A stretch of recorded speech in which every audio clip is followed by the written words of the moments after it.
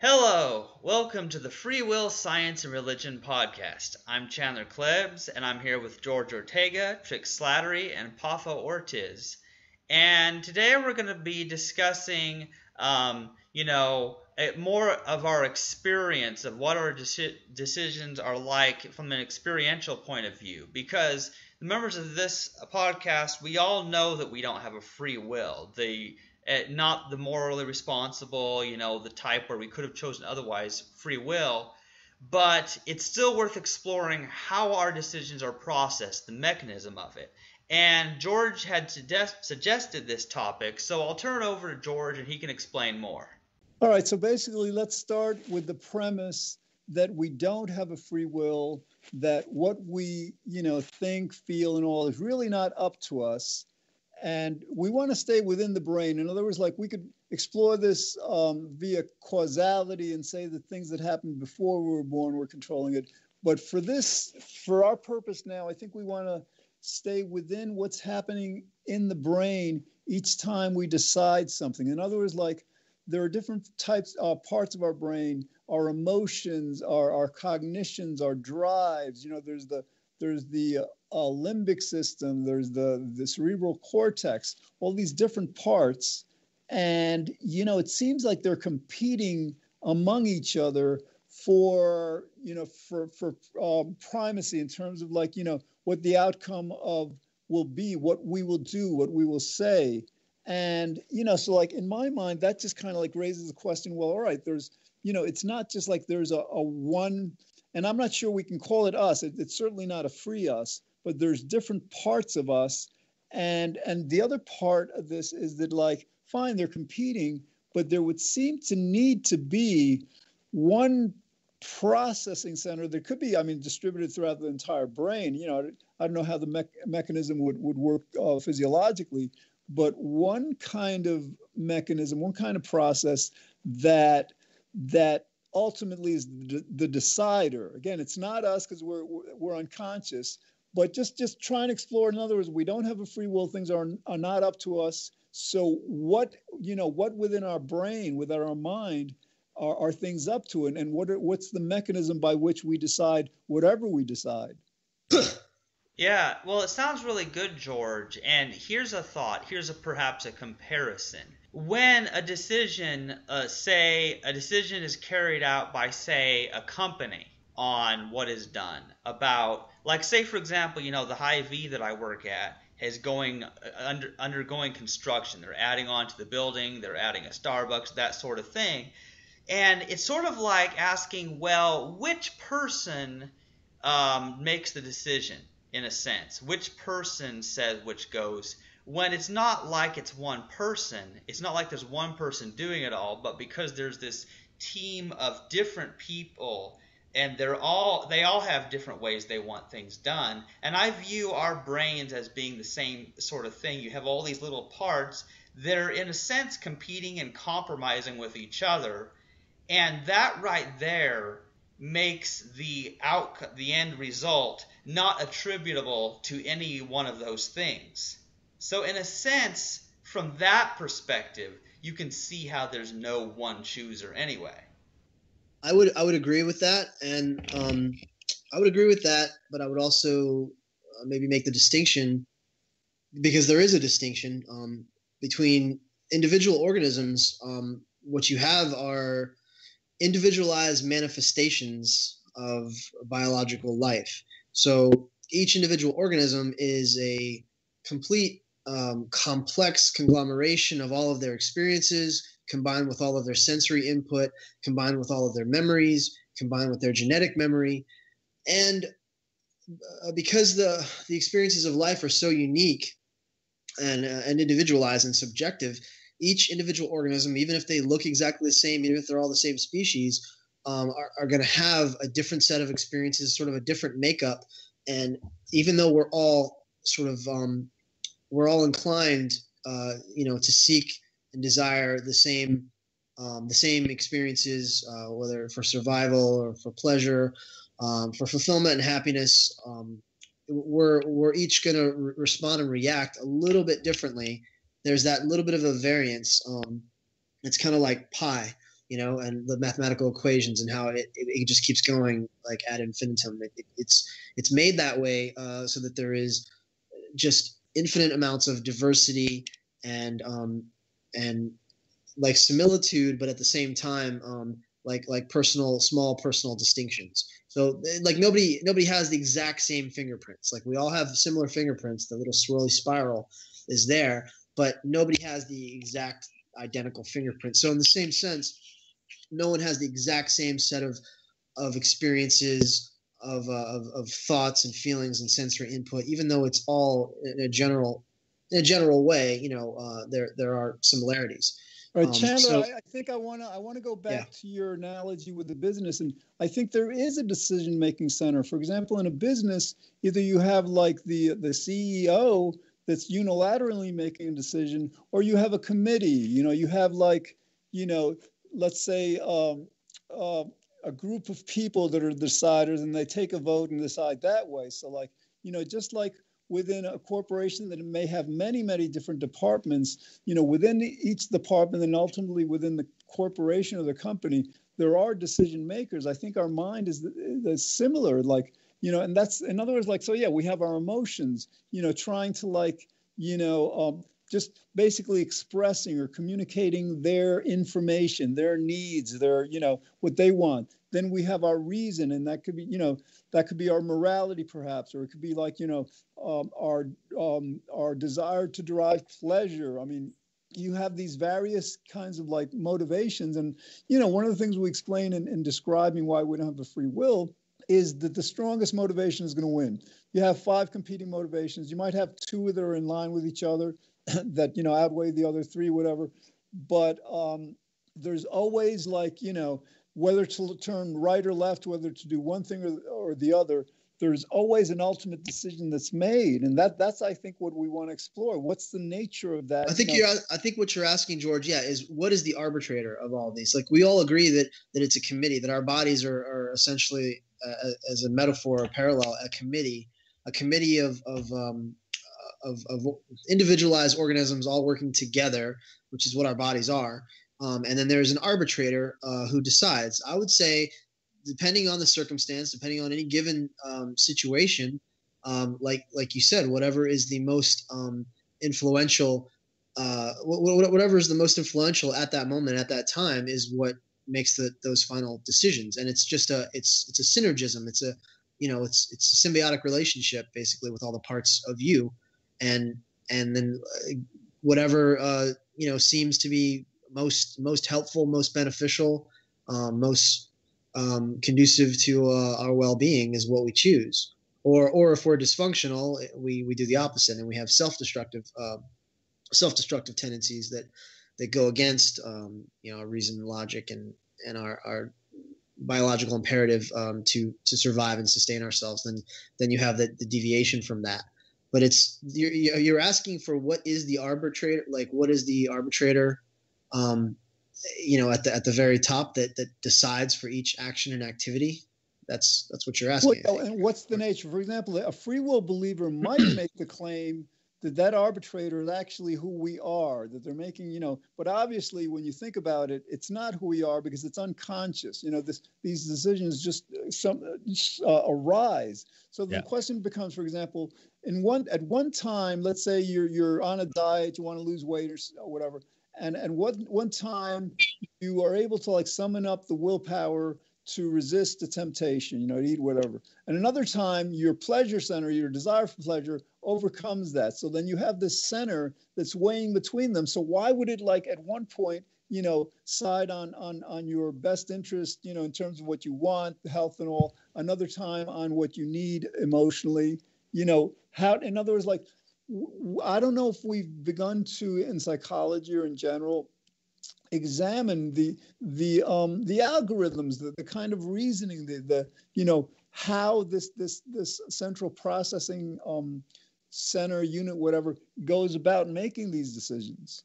Well, you said it. It's an algorithm. You just said it.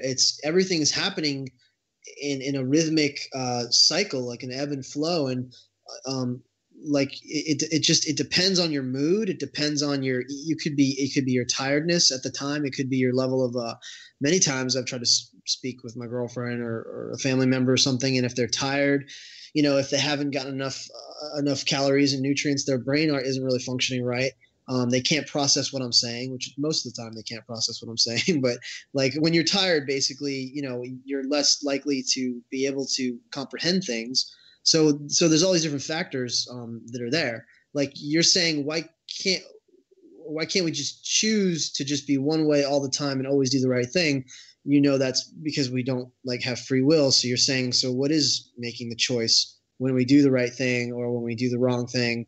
I think it's because life is in a constant state of flux. It's always seeking sort of that balance and equilibrium.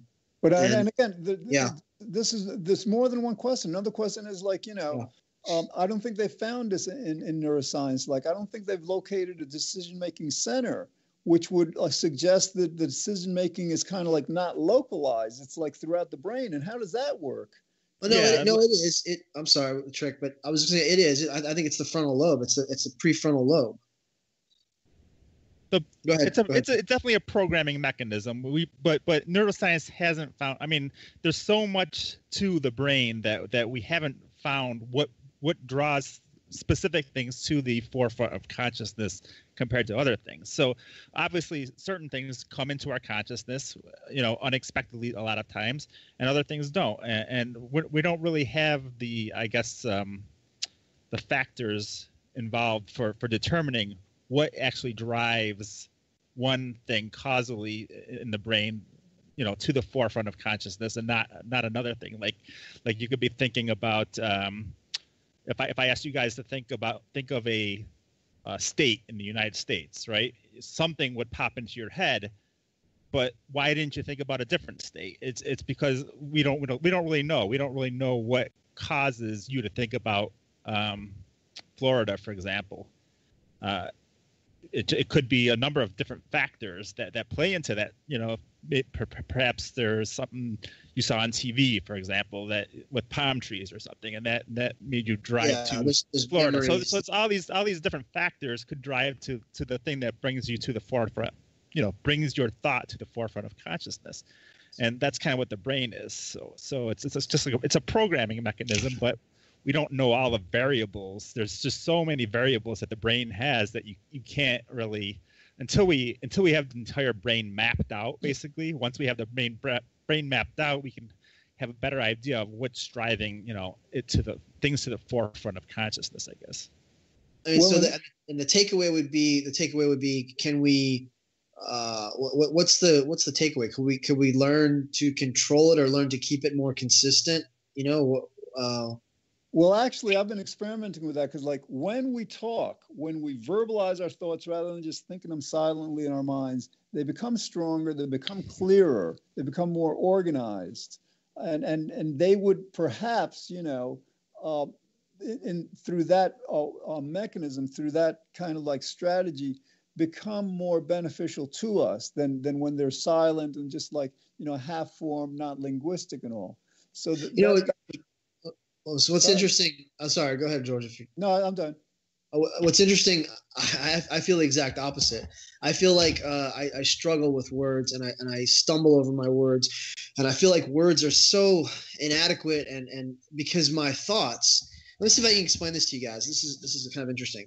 I think in like supersonic speed. Like I think in notions. I'm not bragging like I have this genius mind. I'm saying that I don't think in words. I don't even think in pictures. I think in feelings almost, like in notions, like these subtle notions where you have this whole collective idea and experiences and even like intentions and desires, and it's all rolled into one. And I could go from, like in terms of that kind of thinking, I go from thought to thought to thought to thought. And within 5 minutes, I have this like deep understanding. Now, if I try to just tell somebody just even a portion, an inkling of what that was, I find myself, it takes like 3 hours to just try and put into words like those few subtle notions, because the notions themselves, those impressions, those thought impressions, like come to me so fast, and they go from each subject, from one thing to another, and I can actually connect the dots and like and like think in a very like accelerated way. But then when I'm trying to express it, it's similar to, I guess, trying to describe a dream. When you're experiencing the dream, you have all these emotions, you have all these feelings. It just makes sense. Your mind, it's your unconscious mind literally like going with the flow of whatever subtle thought you have. Then it becomes your environment in the dream. This becomes your environment. This becomes the scenario that's being acted out. So you can dream and experience all this stuff within like a few minutes of time. But because there's no sense of time in your dream, it feels like it's gone on for like forever, for days, for weeks.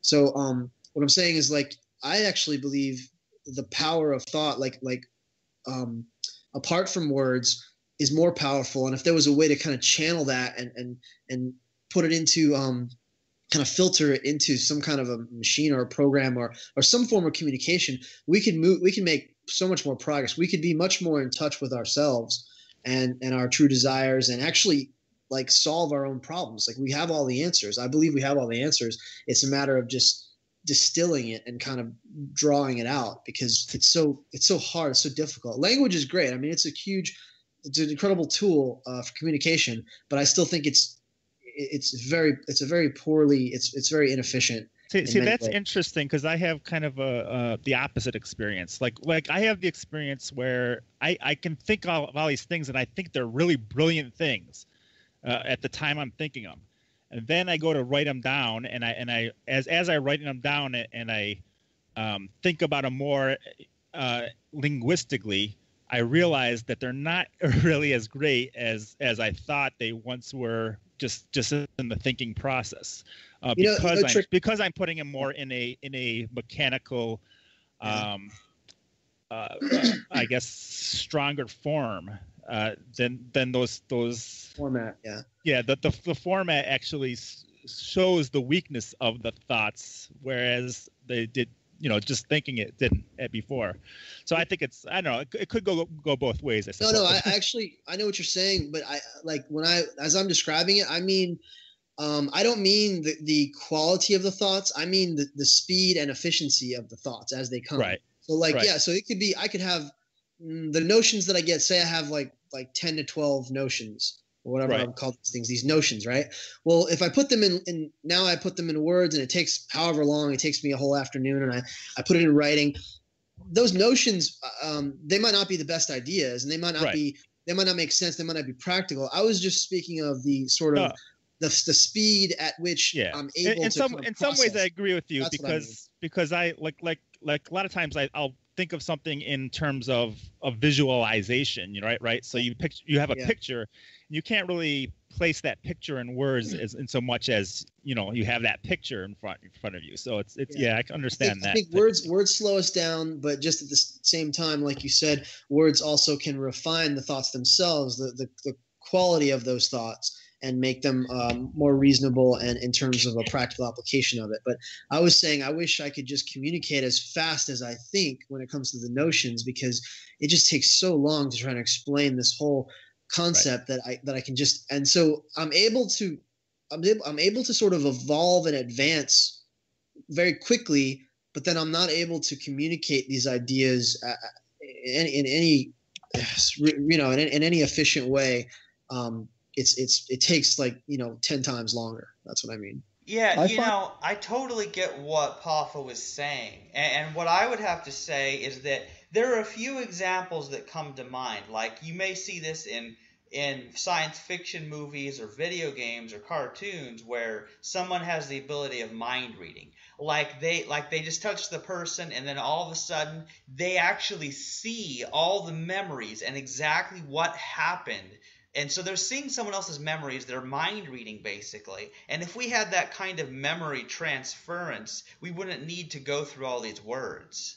Absolutely. I believe that we will. I believe that that's the direction that we're moving towards. I believe that some people already do have that ability, those powers. I believe we all have that ability. It's an extrasensory type of perception, or sort of cognitive transference. And you see it all the time in movies. You touch someone, and then like horror movies, they drink the blood, and then they have, like in Underworld, they have all the memories of the person, and they see through their eyes. I think the fact that we have the ability to visualize that concept because what it is it's an extension of communication. The fact that we even have the ability to visualize it means we will one day be able to do that ourselves. I would love. I can't wait till we get to the point where I can just literally just look at you and like just think and send you the impression.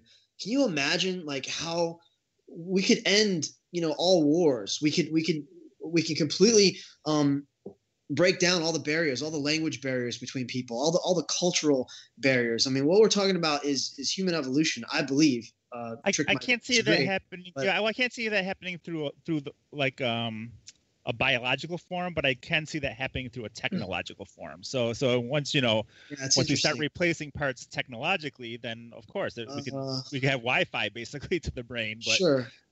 So just like the Matrix, like you upload the program into the brain, and and you download you download whatever skill set it is, of martial arts or information or whatever. You learn things like in bit format, like like supersonic speed. But that's a very interesting point. Like, so would that evolution be sort of an integration of technology into our bodies, or could it possibly happen biologically through some kind of physical transference? I find that unlikely, that part. But I want to go back to like the nature of the thought itself. In other words, like we were kind of exploring whether we can think non-linguistically, and like I think what we have to keep in mind is that our words are basically symbols of the underlying reality. When we have the word rock, we have the perception of a rock, and we might have like the feel, whatever, different ways of physically perceiving this reality than we encode as words. But I think that I think it's difficult to divorce the linguistics or the concepts from the thought, because otherwise, if we're thinking without these linguistic, symbols or conventions, it would seem like, what would the thoughts be about? For what purpose would they be?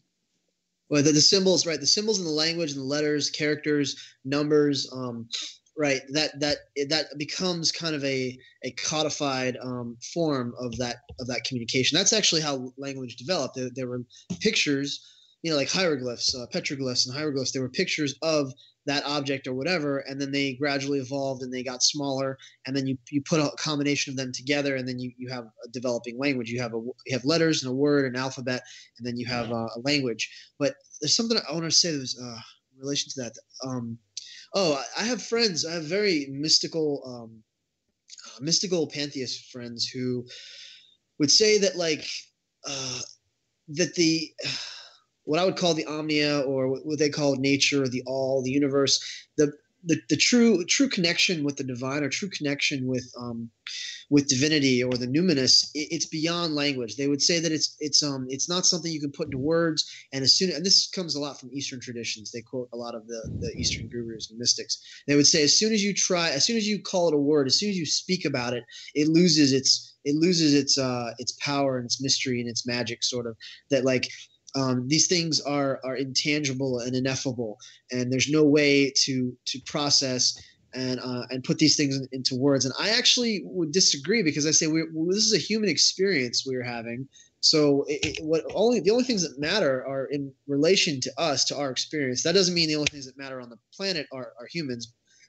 It's not just an egocentric or anthropomorphic centric attitude. I'm saying that all we can do and all we can process and perceive are what humans perceive. So like, if there's something that's so far beyond and transcendent and ineffable, that we can't even try to put it into words. We can't draw a picture of it. We can't even communicate it. Then to me, it doesn't even exist. It's so abstract, then it's useless, because we need to focus on what we actually interact with, and as George says, the experience itself, the experience of life, the experience of decision making, right.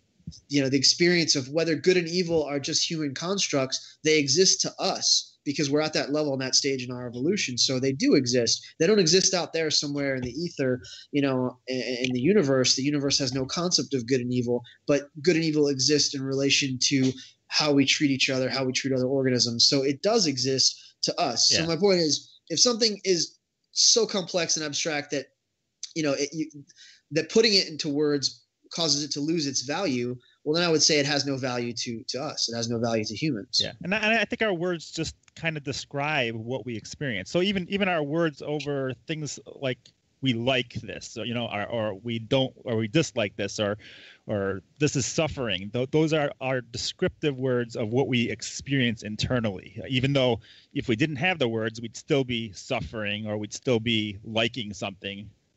We use these words as containers to kind of describe those experiences. Isn't it interesting? Like Trick just said the exact sort of opposite of what I said, but yet I agree with him. Isn't that because they're both true. I didn't think I said the opposite of what you said, but maybe I misunderstood what you said then. In terms of value, Poffo, I think you said that like without the words or something, that our experiences don't have value, and I think like actually most essentially the value that we have is emotional, and the happiness, the joy, the pleasure, this is what's fundamentally of value in reality. And all these words, all these concepts and all are just means to that. They're just like the mechanisms to ultimately evoke this emotion that in its most fundamental manner. You can't put it into words, but it's an emotion. So I think the fundamental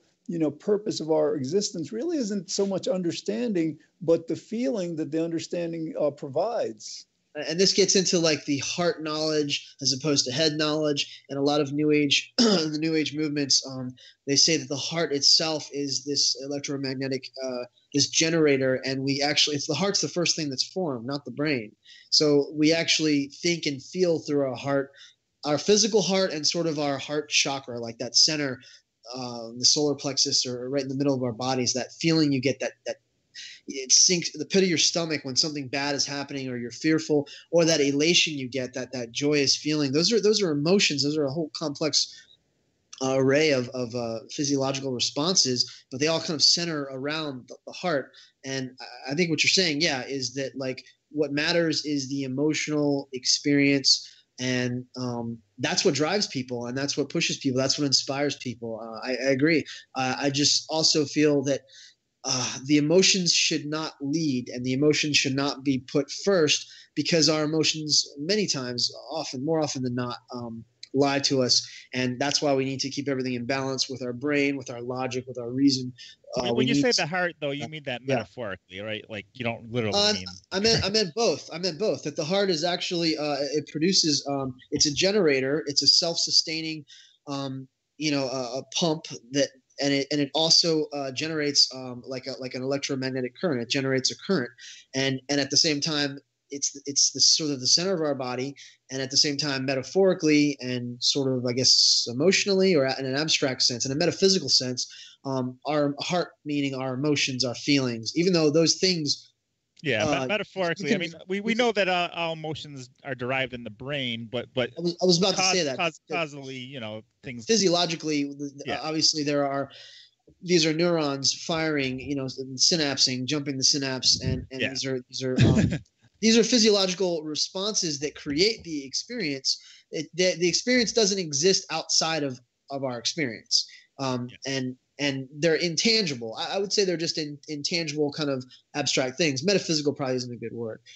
They're intangible, but of course, emotions, feelings, these things, they have their origin, in the functioning of the brain. But when we're talking about the ideas themselves, like what is more important, feelings or just thoughts. Well, I get accused all the time of being too logical, like I'm not emotional like when I should be. And then at other times, most of the time, I'm deeply like moved, and I'm deeply sort of entrenched in certain feelings and certain emotions. But those emotions are coming from my perception. A lot of people who are having anxiety. Getting back to the original thesis. Getting back to the original thesis. So you have this kind of like, in terms of like one part of us, values emotion supremely. In other words, everything else is serving this emotion, essentially this pleasure. All right, but like you were just saying, Poffo, that's not the entire story. There's another part of us that would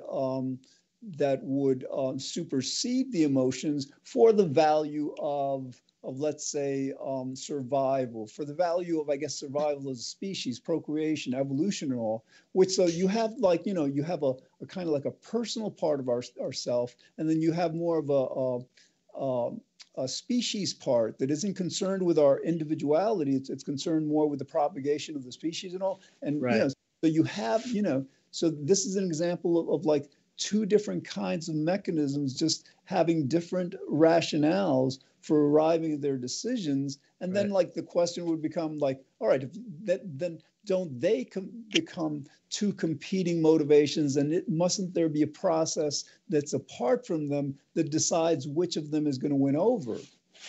Yeah, and of course there is, like, there's the fight and flight response, for example, but we know that like people who meditate can kind of control that fight and flight response, whereas people that don't make an effort to control the fight and flight response, you know, are more subject to that. So it depends on their brain configuration of whether these more instinctual things take over or something more controlled takes over. So people come back from war, they come back from violence, and then they have post-traumatic stress, and they're freaking out because they hear fireworks, and they're associating it their brain, so they're reacting. They have less control over the fight or flight. But what is the rationale? In other words, if you have the emotions, you know, just pushing the idea of experience, you know, pleasure and all that, and you have reason, like pushing survival of the organism, then what is the rationale that leads to you know, we deciding one way or the other? In other words, because like it's taking both into account, but it has to be like, it has to have a decision making that's apart from them both. It's kind of like, you know, deciding in a way that considers them both, but considers them both from somewhat of a different perspective. It's arbitrated. I think it has to do. It has a lot to do with what structures in your brain have been strengthened over time and which ones have been weakened over time. So the ones that, the neural pathways. If you could think of it as kind of a really simplistic analogy might be imagine a robot that we have that we program, that when it sees something of a specific color, any color, and it hears a high-pitched noise, that it makes an association. We have it programmed where it makes an association that the high-pitched noise will make the association with the color that it sees, and it says it dislikes that color. Where if it hears a low-pitched noise, any color it sees, it will like the color. So now we put the robot in a room with all red objects, and we play a high-pitched noise for that robot, and all of a sudden it sees this color red as something it dislikes because that's how it's been programmed due to the high-pitched noise. So we bring it into a totally white room, and we give it the choice between a green apple and a red apple, and it says it dislikes the red apple, but it likes the green apple. Whereas if we put it into a room with all green things, right, and we play the low-pitched noise, then it associates those green things to things it likes, and so it'll always choose the green apple. But now but now we throw this robot out in the world, right, where all these noises occur, some low-pitched, some high-pitched, some all these colors are all around it, and it has to it brings in all of these sensory perceptions, and when it hears the high-pitched noises, it associates colors and balances, you know, brings the color scale down to something it dislikes or something it likes. So it has all of these associations. Now we bring it into the room, and we don't know what it's going to pick. We don't know if it's going to pick that green apple as something it likes or dislikes, or the red apple as something it likes or dislikes, because of all these variables, you know, that program the robot. It was obvious before because we brought it into a totally red room and we played a high-pitched noise, right? But now with all these other variables, they're all over the place. We don't know any longer. There's just so many variables to account for. So that's kind of a simplistic analogy, but when our brain is even more complex than that, right? It's not just one high-pitched noise Yeah, associated to a color. It's infinite. everything. So we have so much to account for. But the arbitrator, I would say, is the conscious mind. It's the conscious mind is the arbitrator, and the unconscious mind many times is influencing and affecting without us knowing it. But most of the time, the conscious mind is the arbitrator making decisions based on all available information. Poffo, we've explored this before relative to free will, and the conclusion that I've come up with is it can't be the conscious mind for the reason I'll explain. In order to make a decision about anything, we have to basically consider our memories. The memories that are stored within that's going to that we're going to decide upon, whatever the decision is about. But, our conscious mind, consciousness is literally awareness. It's kind of like a fleeting thing. Like right now, you guys are conscious of the words I'm saying. You might also be conscious of your thoughts. Consciousness is really not technically a data storage mechanism. All of our memories are stored in our unconscious. So if that's the case, the other thing to consider is that consciousness, being awareness, is not also a decision-making mechanism. In other words, consciousness might be aware of one consideration and aware of another one, but that's just awareness. So there has to be a kind of a decision-making mechanism, and so then put it together. If the data by which we decide anything is stored in the unconscious mind in the form of memories, the only part of our mind that has access to that data is the unconscious. So what happens is the unconscious, let's say, decision-making mechanism, kind of sifts through the data, makes a decision, and then at that point, it makes us conscious of or aware of the decision it's made.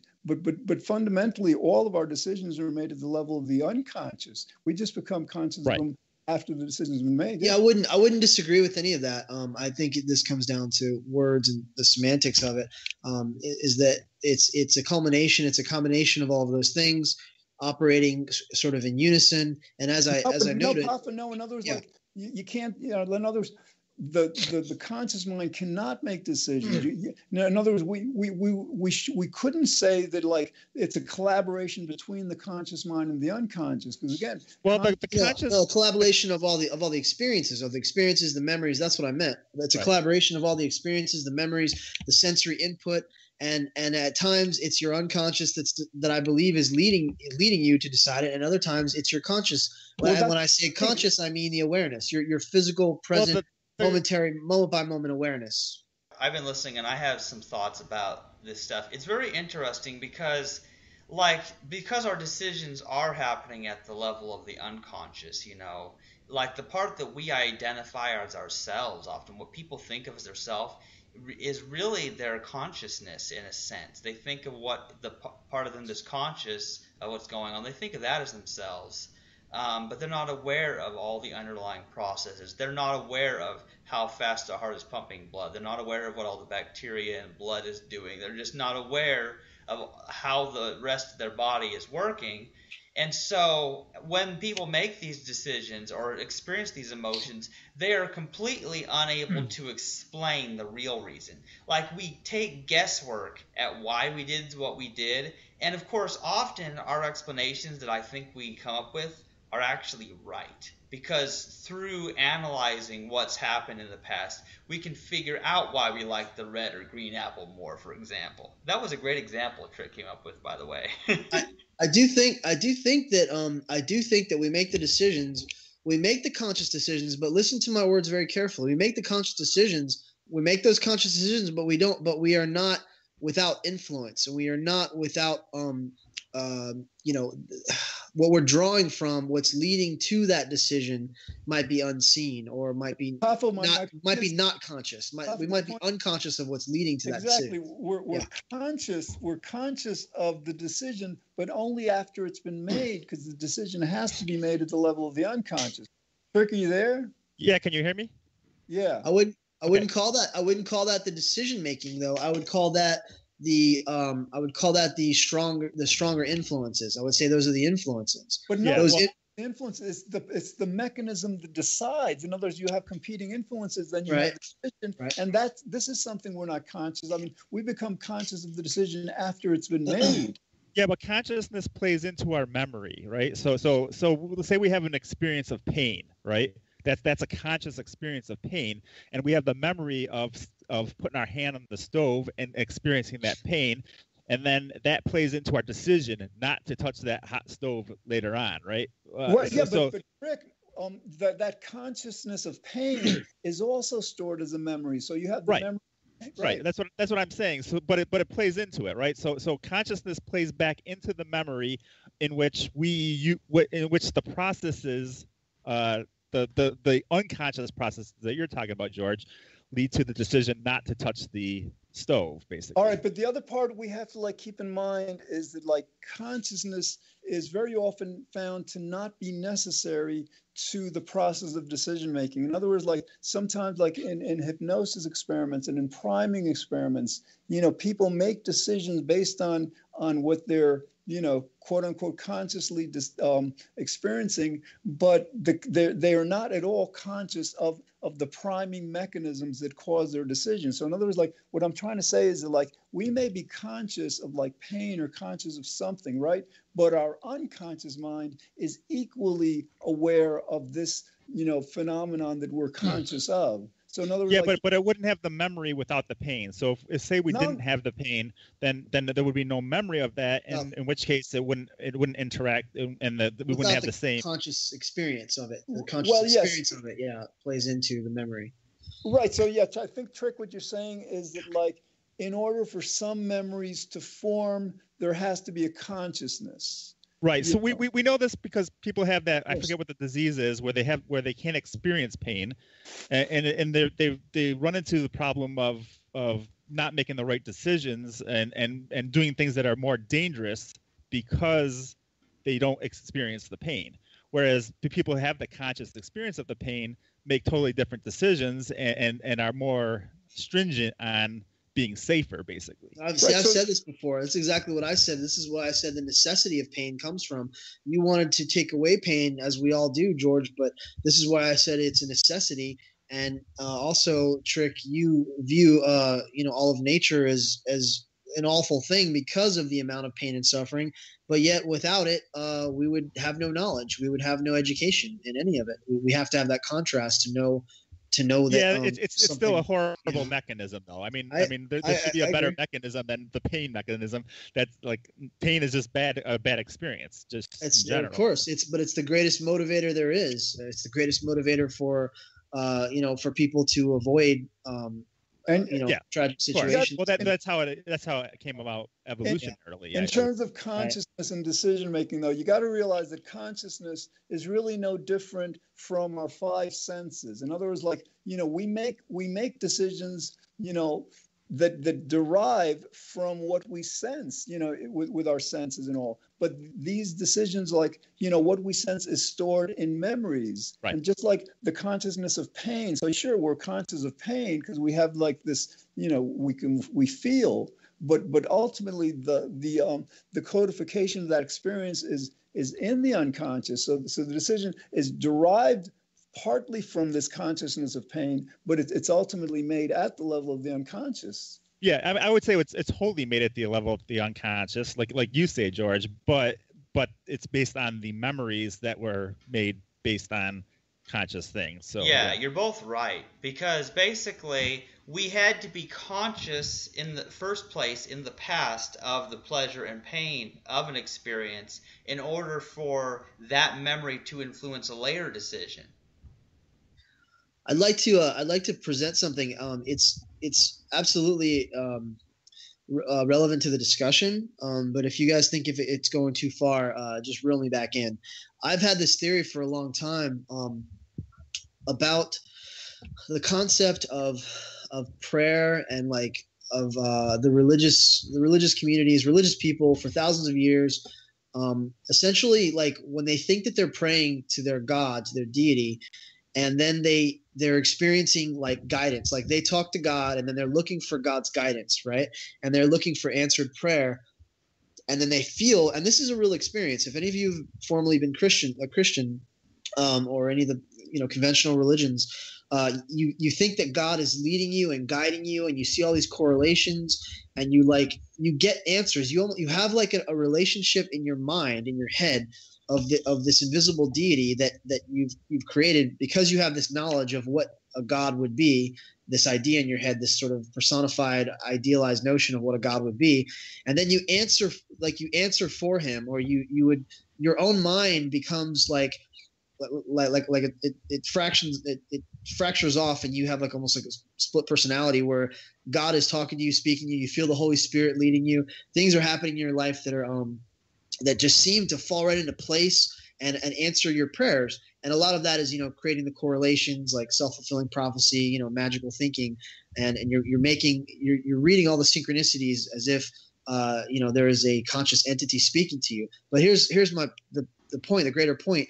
I believe that human beings, as we exist, as we live, probably all organisms, we take in so much information. We take in everything. Our unconscious mind stores every little bit of information, so much so that if you were to hypnotize me right now and ask me, I don't know, what happened exactly at 5 past the hour, what was going on to the left of my vision, okay?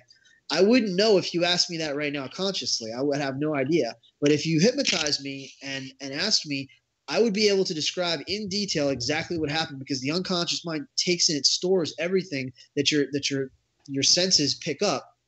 This Right. might seem long-winded, but I'm trying to get to the point. But so the point is, your unconscious mind actually, in relation to you, it knows everything. It knows everything that's going on around you from a sensory perception. But your conscious mind. I just want to clarify that I think you mean the difference between unconscious and subconscious. Subconscious. Yeah. Okay, sure. Subconscious. Well, Okay. no, because that's a semantic distinction. It depends. Like basically the unconscious, subconscious. They both mean the same thing in a sense. Trick. What's the distinction you're subconscious, like you actually absorb in things Yeah. visually, for example, or auto. You can hear things, but you don't consciously think about those things. They're just. He's right. It's so that's a more of a Well, subconscious thing, whereas unconscious means there's no consciousness at play, basically. Like you're catatonic, or you're sleeping, you're out.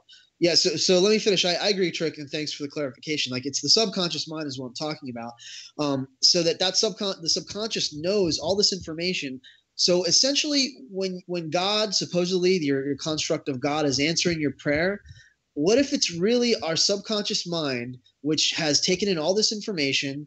And then what you're using now is you're sort of using the external world as a medium, like reading tea leaves or like a Ouija board or something.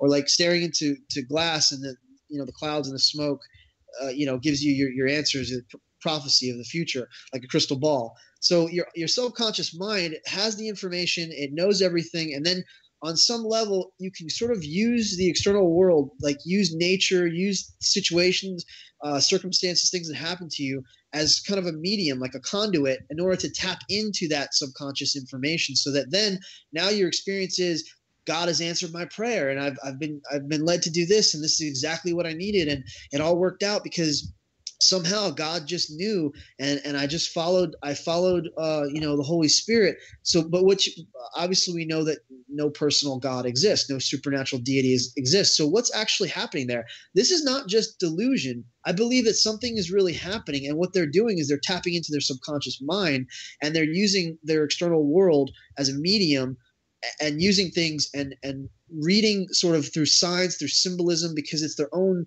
subconscious that is speaking to them, because the information is there. So it does guide you. God does guide you. God does lead you. There is this guidance that's happening, but it's really you. It's all you. It's your subconscious mind. I mean, I would imagine if you just had like this imaginary person or whatever, that's kind of helping you out with things, then it's just part of your own psyche that's your subconscious that's giving you the answers and the information, because your subconscious collected all that information. I think they've done studies on prayer and things like that. Yeah. That the statistics are that there's no like higher percentage chance of getting what you want, what you ask for in prayer than not. But No. I don't mean answered prayer. I mean being led by God. Like the imaginary relationship that you think you have with God is really the imaginary relationship you have with your subconscious mind, and you're just not recognizing it as such. You have an external projection or a personified ideal that you've created in your mind, or that people have convinced you of exists. And then what you're actually doing is tapping into the subconscious. But that's why people are able these relationships with God that's happening all over the planet right now. Millions of people have these relationships with God. It's really their relationship with their subconscious mind, which knows all the answers and has everything. Well, I think a lot of the subconscious mind is really just brings in a lot of nonsense. So like for example, when you dream, a lot of your subconscious mind just comes into those dreams, and it just comes into the form of gibberish, basically. Yeah. Well, here's the deal. No. I disagree. Trick. What's happening is your subconscious mind is interpreting things symbolically. Everything that you dream is meaningful. They're the thoughts and the notions and sentiments, and they're just flowing. So. Yeah. But what ends up happening is because the centers of your brain that deal with logic and reason and even morality are shut off. So that's why it's such a fantastical, crazy amalgamation of all these different things. You guys got to realize the unconscious mind, and again, like this is semantic things. In other words, there's about 20 different definitions of unconscious. Okay, there's about 6 definitions of conscious. So like the subconscious, unconscious distinction, it is somewhat somatic. Basically, our entire mind is fundamentally unconscious. And like, imagine, like, use the analogy of a flashlight pointing at something, whatever it is, that's consciousness. So like the vast content of the mind is unconscious. Our mind most fundamentally is our unconscious, and then we're just conscious of whatever. Poffo, I think I have to agree with you. I think that, like, while we may not consciously become aware of the meaning of what our unconscious is doing a lot, as with dreams, I think it is, it's like when we're asleep, when we're dreaming, we're processing, we're trying to make sense of what we stored the previous day from our conscious experience into our memory systems. We're kind of like putting everything together and making sense of it. And it's residual. There's these residual thoughts. It's not a serial process. Yeah, it's not organized at all. It's very abstract. Guys, I totally want to respond to Poffo. Hold on. Consciousness is a serial process, whereas the unconscious is parallel process, and you have a lot of things going on at once. All right, Chandler, let's hear what you have to say. Yeah, okay, yeah. I think Poffo's example is great about how people are, when they pray to their God, what they're really doing is they're tapping into their subconscious and their memories, experiences, and desires. And this is an interesting thing because people do this. Like, let's just say, for example, since it's election season, I'll use this as an example. Okay, so somebody is feeling unsure of who to vote for. And so then they pray to their God about it. But then as time passes, like, something will happen where their subconscious is feeding them an answer to the question that they tried to ask God, and giving them a clear, strong feeling that they should vote for a person. Now, here's the deal. I agree with Trick, too, because that answer could be complete gibberish. It could be complete nonsense. But the subconscious is feeding them an answer. Whether or not the answer is the correct or ethical answer, that's beside the point. The point is the subconscious is feeding their consciousness an answer to their question, and so they believe that they heard from God. And I have had this. Yeah, I have had this experience before. And I believe. Listen, guys, hear me. I'm sorry. Good. Yeah. You done? Yeah. Okay. Well, I just have one more thing to say: is that this explains so much of human behavior. It really does.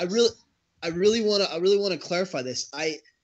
And thank you for confirming that for me. But I'm saying that it actually is correct. It is always correct because it actually knows more than what we know. But hear me out. Just hear me out, fellas.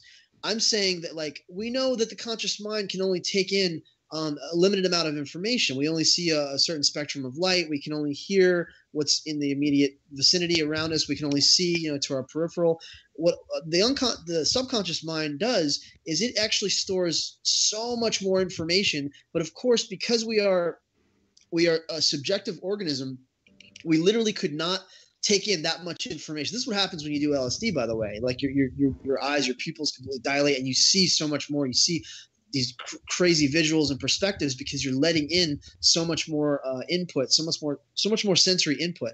So that's what's going on at all times. The conscious mind is what is filtered. It's what's filtered out what is most the priority, what is most essential, what is necessary for the organism to sort of get along in life and be able to interact with its environment. It has to like store all the rest of that data, and it can't.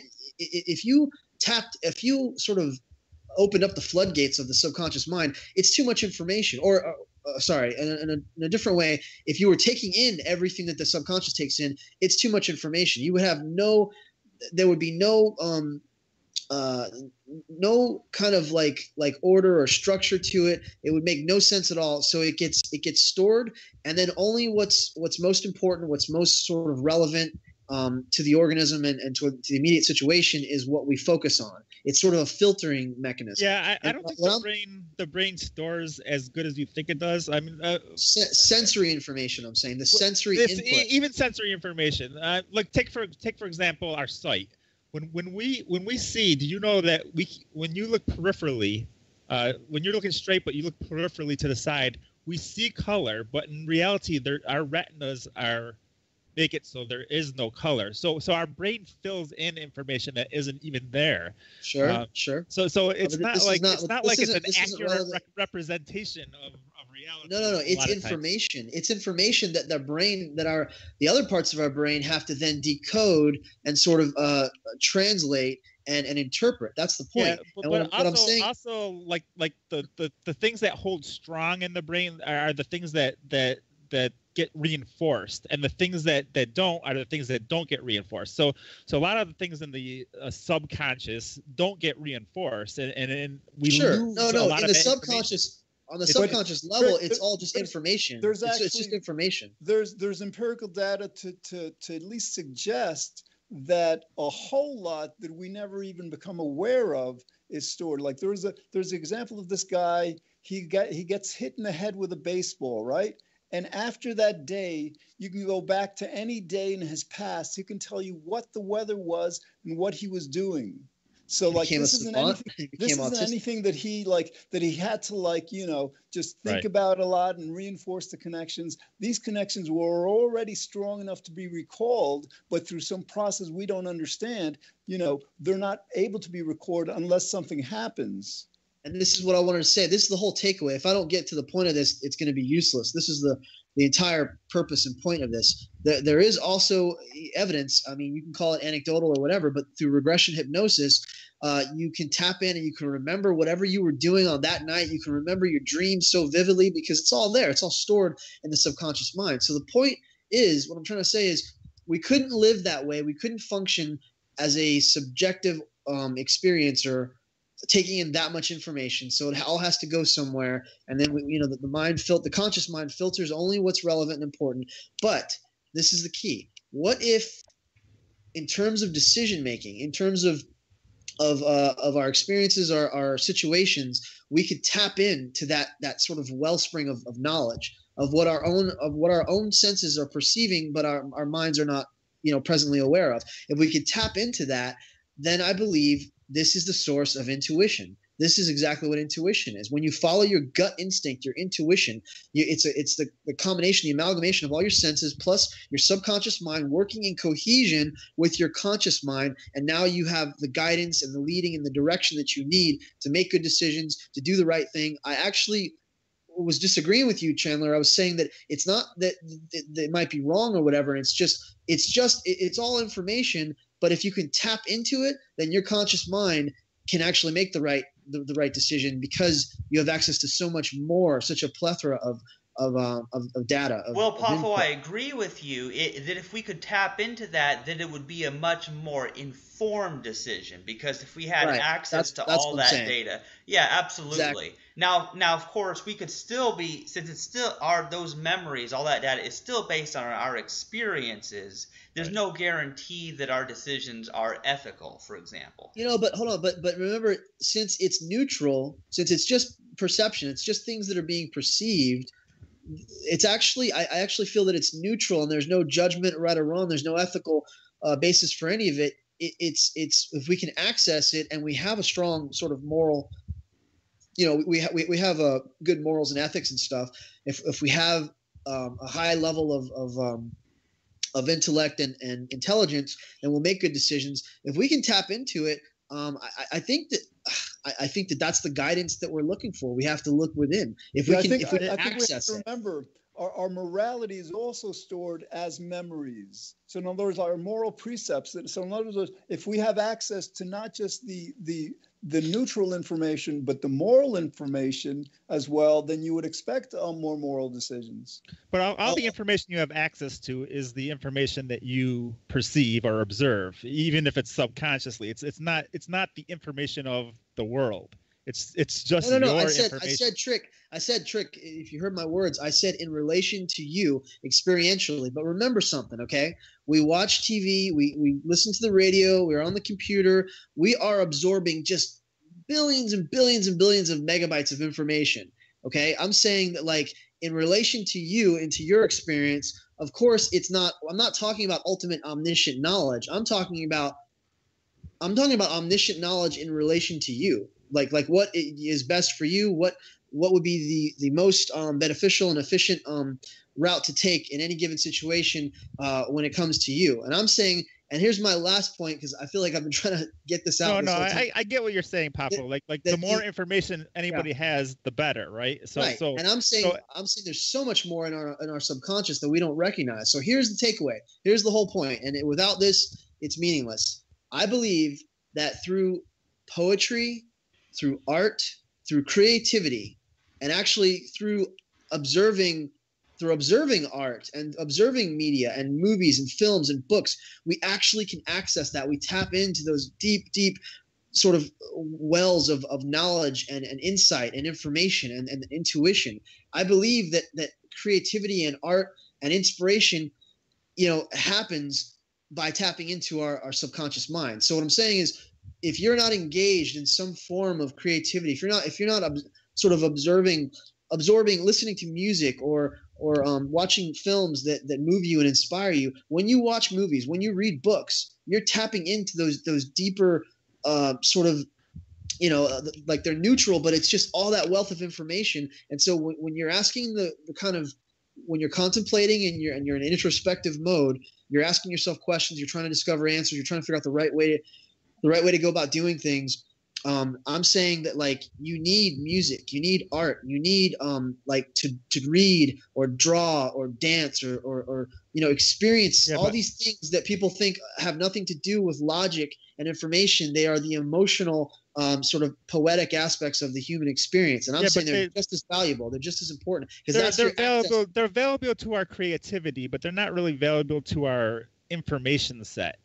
They're not. I'm saying it's the opposite. I'm saying the information can only be made available to you through that medium. There has to be that medium. I don't understand why you say that. That doesn't follow. Okay.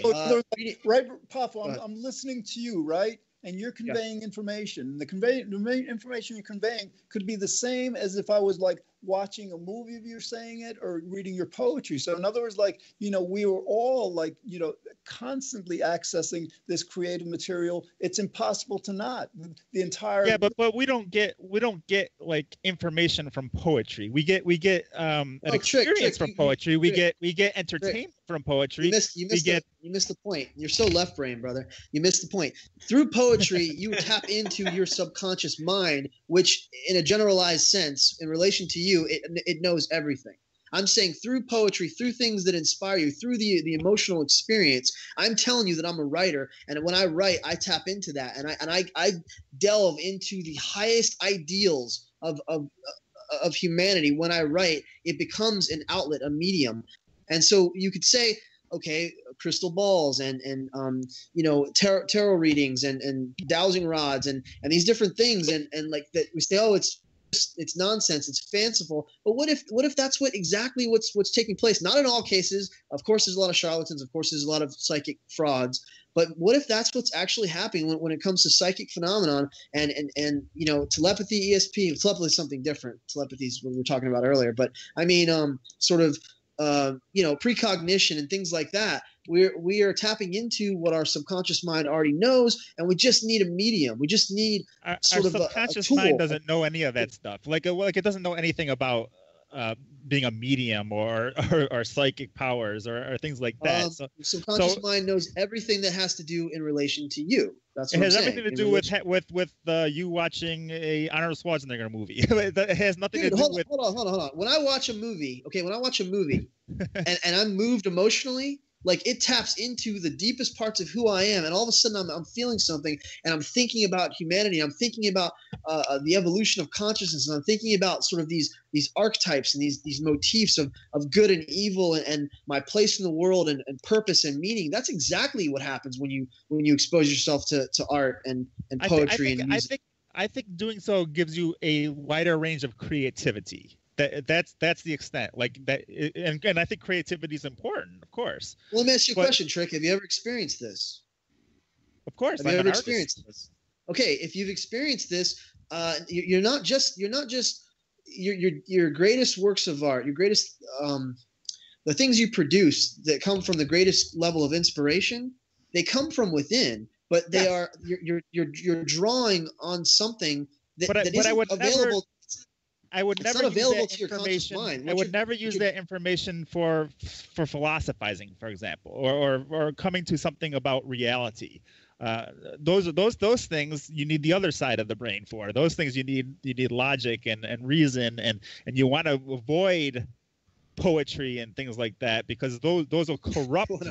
Those other. So evil poetry. It is very evil when it comes to trying to grasp reality, because it skews reality.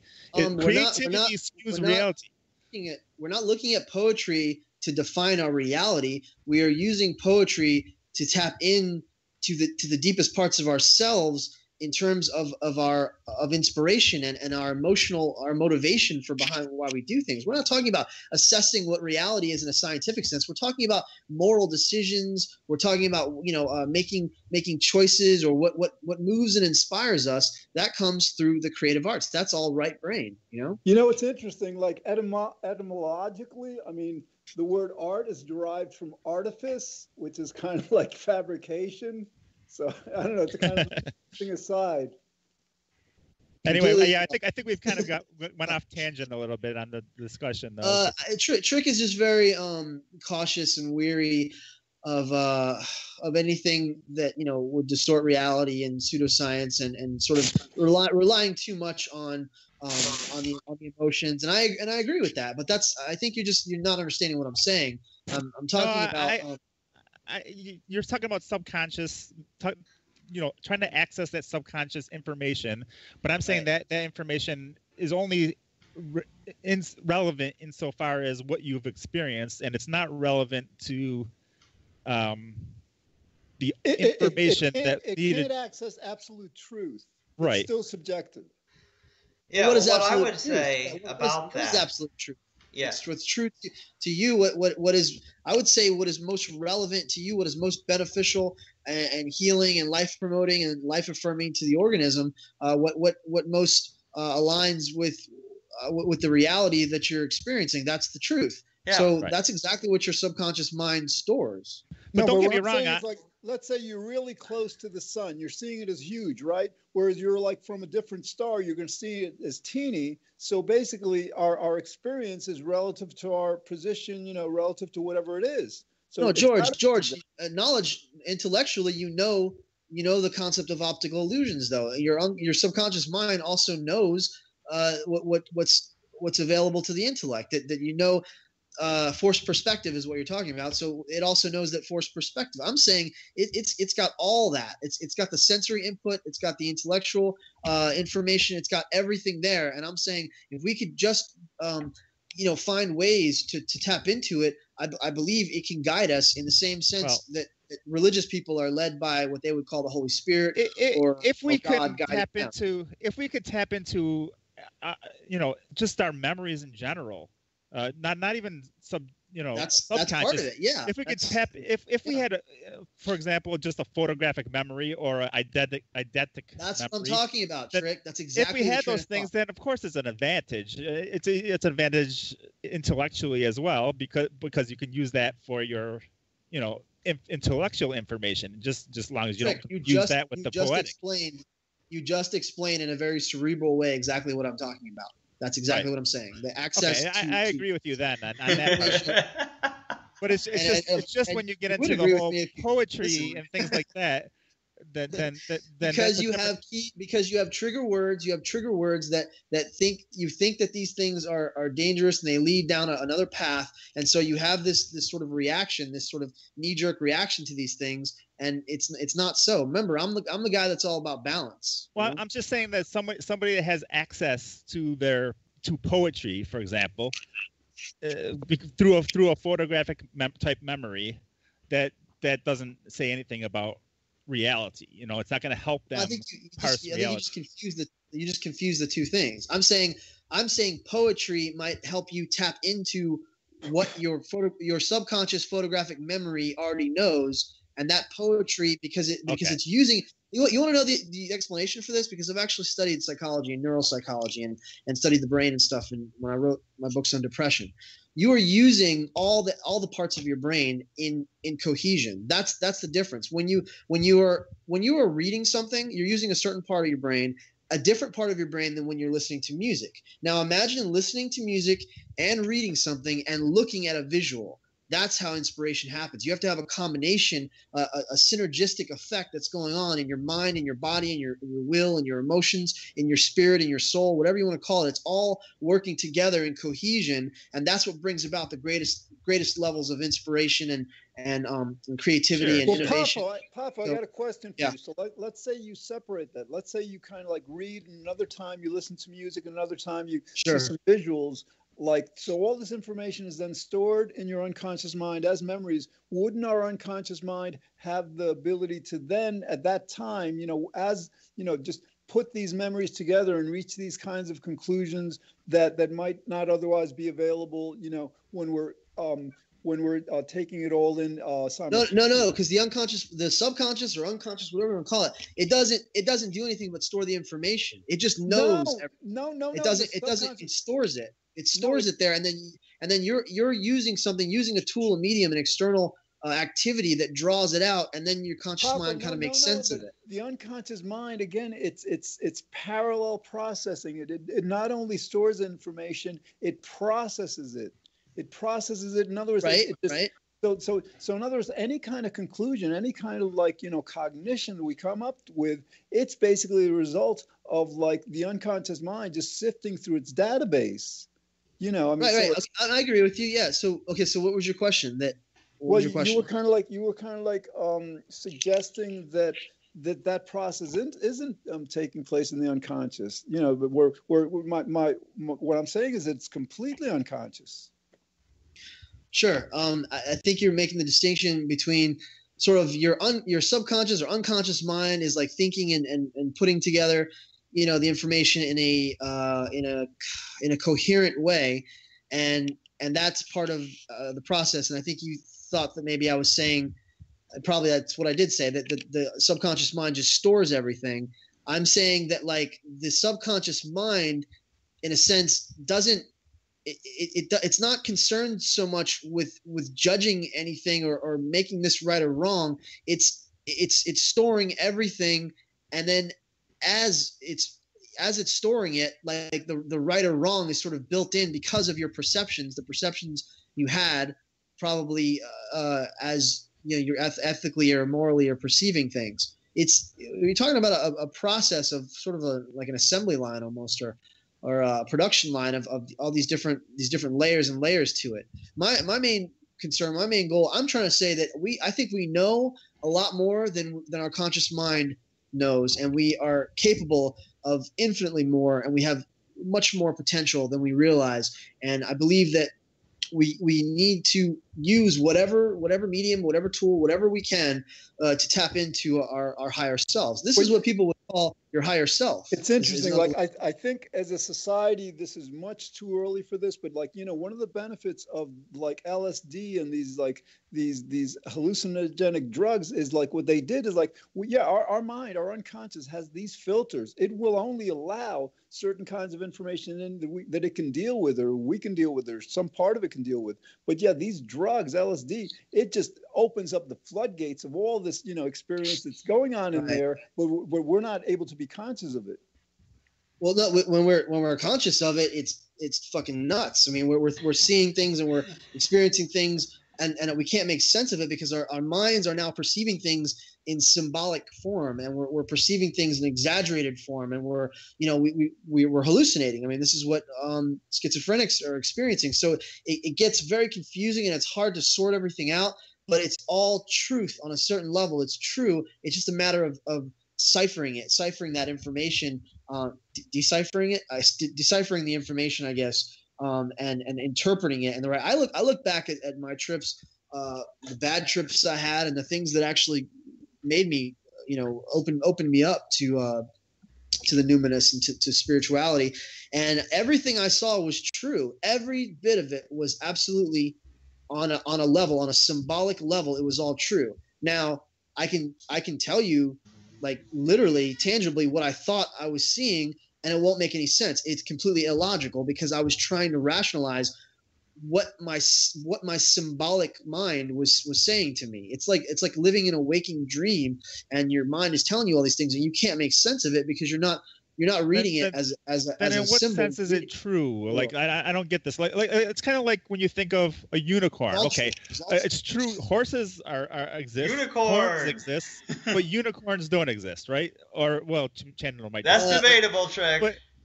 But the point is, what you're getting when under this drugged up state is not reality. It's all these parts of reality being combined into something that's unreal. Basically. No, but no, Trick, wait a minute. I gotta say this.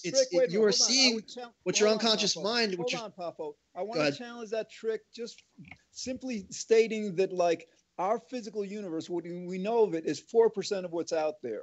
So like to say that like this stuff is unreal just because we can't perceive it, you know, that's a big stretch. We're perceiving just 4% of what's quote unquote real. Well, no, I mean, you're perceiving. Obviously, you're experiencing what you've already perceived, but you're experiencing it in a way that it's combining it in a way that's not real. So no, that's what I'm saying. You're saying it's not real because we haven't perceived it. Where you're just looking at 4% of what's out there. No, I mean, like it's like I say, combining a horn and a horse to make a unicorn. Is it possible that a unicorn could exist? Sure, but as far as we know, a unicorn doesn't exist. No, I understand that. I understand that concept. Trick, yeah. Listen. Everything that I saw when I was tripping was absolutely the truth, okay? But it was not the literal truth of what was right in front of me, but it was the ethical, moral sort of it was the metaphorical or symbolic. It was language of symbols and metaphor. That's what I was seeing. I can give you little examples of this maybe off the air or whatever. We can talk about it more, but I can look back and I can see that was my own subconscious mind speaking to me, giving me all the messages and telling me everything I needed to hear. But my conscious mind was taking it literally. So, for example, I guess I'll have to give you guys the examples so you can understand this. Yeah. For example, my best friend. This was the first incredible realization that, you know, I literally thought that my best friend was Satan, was the devil. Okay, he was wearing a Danzig cross, an upside down cross. He was crouched in front of the fireplace, and the flames were behind him, and he was kind of rubbing his hands together, and he looked evil to me, and he was wearing this upside down cross, and okay, that's what was physically happening. Okay, now in my memory, this is great because I'll show you the breakdown right now. That's what I was physically perceiving with my eyes. The memory of the fact that he's the guy that got me into drugs, that got me, you know, to start doing acid. He's the one that influenced me in this negative way to do these things, even though at the time I did not think that it was a negative thing at all. But see, my subconscious mind knew that it was wrong, that I was harming myself. It was self-destructive. So I'm perceiving him as the devil, because that is exactly what he was to me at the time. He was tempting me. He was leading me. Do you understand? In a symbolic way, that's exactly who he was. I can go on. There was a girl. She's looking at me through like the screen door, and she's like sticking her tongue out, and she's like, come here, Poffo. She's like, I wanna fuck you. And she's sticking her tongue out, and I'm like, ugh. I'm like scared of her, and I'm like, she's lust. She's the spirit of lust. She's the demon. She's like the succubus. You know, she's like Lilith. Okay, because this was a girl who was like a nymphomaniac, and she was just like a slut, and that's what she represented. Everything became like a personified representation, like of who they really were. But I literally thought, you got to understand, this is the horror, the nightmare of it. I'm looking at this human being thinking that they really are a demon sitting in front of me. I thought that my best friend, whom I trusted, was the devil, and all my friends were demons. Okay, continuing on, I'm up on a balcony. This is what's physically happening. I'm sort of like in a trance state, and I'm like just swaying back and forth, and I look and I feel like I'm caught between heaven and hell. I feel like I'm being pulled toward this like ethereal like place, and I look and I see like the beach and the ocean front and all the hotels, and it's all lit up, and it's like it's beautiful. It's like this rainbow color. And then towards the other side, I see like this dark, gloomy, dismal sort of, there's like bushes and bramble weeds, and I would always hear like this frog croaking over there, and it always creeped me out. So my memories are playing into it, where I was always a little bit creeped out by that area, and that becomes hell. So I'm trapped between heaven and hell, and in the moment I'm literally thinking that I'm dead, and I'm in this afterlife. I'm in this like supernatural sort of like purgatory world where I'm trapped between heaven and hell. Okay, and I'm like begging God to just like save me and like rescue me from all this. I got a friend who was wearing like a dark black hood, and he was kind of like a follower, and he had like a really low self-esteem, and he had hung out with us and stuff because, you know, whatever, we were like the cool kids. And I kept asking my mom. This is the night I got busted for tripping acid. Actually, it all kind of exploded because it was the night before Thanksgiving, and my mom basically found out that I was doing drugs because I was having this bad trip, you know. So I'm asking, where's Kenny? Where did he go? And she keeps saying to me, he went home. Kenny went home. He's with his family now. And I'm like, oh God, he's dead. He's gone home.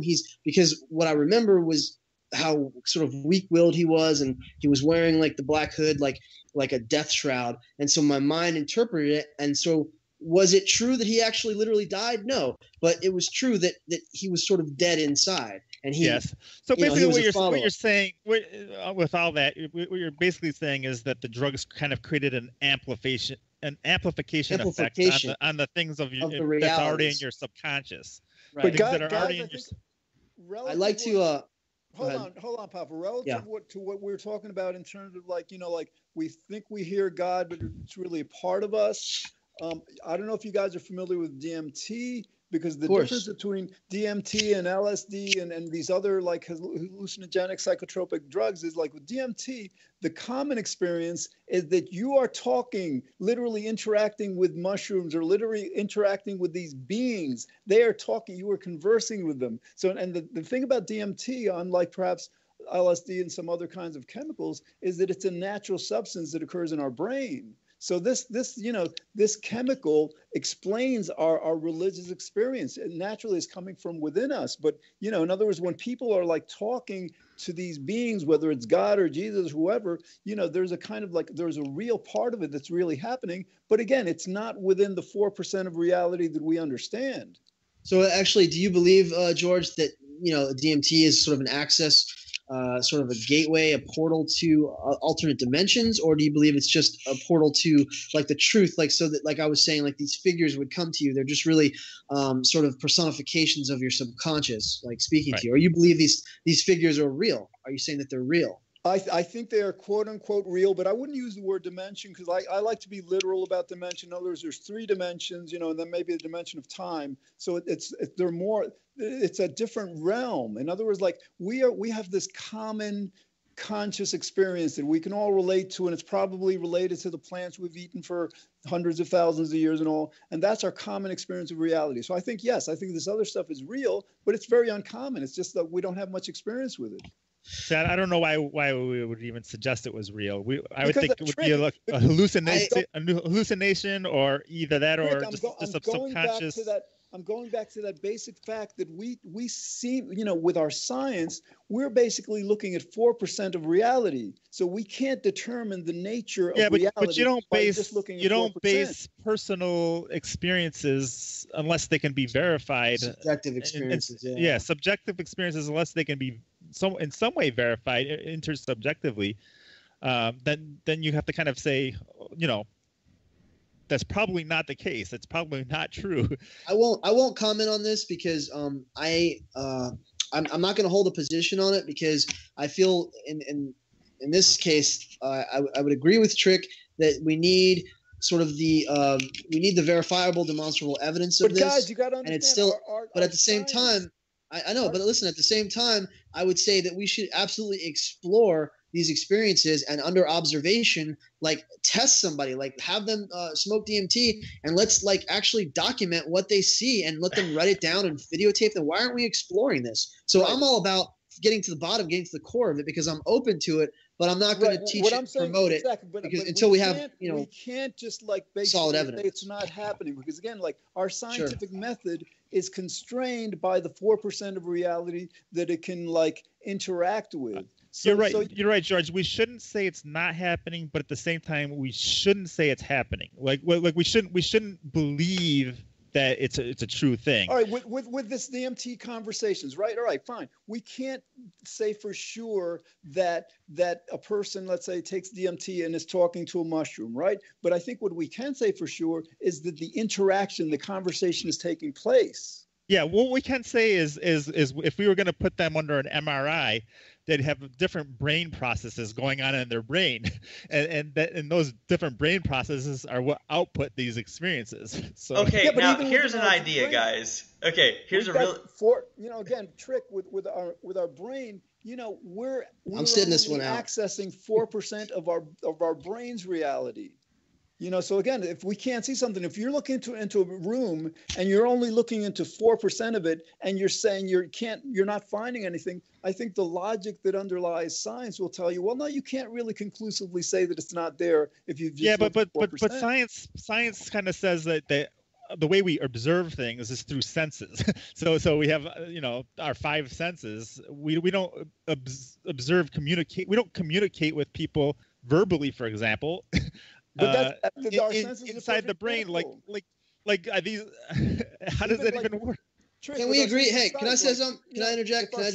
Hold on. If our sense of sight is like you're saying, we perceive what we sense. Our visual, limitation within the spectrum of light is minuscule. So there's a whole reality that we're not sensing that it's out there. Can I say that we should not? Can I say that we should not go around espousing and teaching that mushrooms speak to us, or that these interdimensional, or whatever you want to call them, these beings exist? But we should take into account the cases, and we should follow up on each case individually, and we should investigate it and explore it. I think we should be open to investigating it, but I don't think that we should let our worldview be built on subjective experience. So I think there should be a balance, because if you were to ask me back then, I would have told you my friend Ben Kentowski is the devil. I thought that. And I had many other experiences where I thought I was encountering angels, because that was the context of my pre. Yeah. So I would say that was like that was like an amplification effect that was happening. And I wasn't even religious. I wasn't even a Christian. We can draw an analogy. In other words, like our senses tell us that the tables are solid, that the floor underneath is solid, right? But our science and physics tells us no, it's much more empty space. So yeah, just like with our physical perception of our physical reality, it's much different than what it seems. Then yes, maybe it wasn't mushrooms that they were communicating with or whatever, but there's a certain real element of this experience. Well, there's a certain reality. Real. Yeah, let's put this in a different way, George. Blind people that are blind since birth, they've never experienced, for example, color and things like that. If you put them under DMT or whatever, they're not going to experience color because they don't have the associated brain configurations.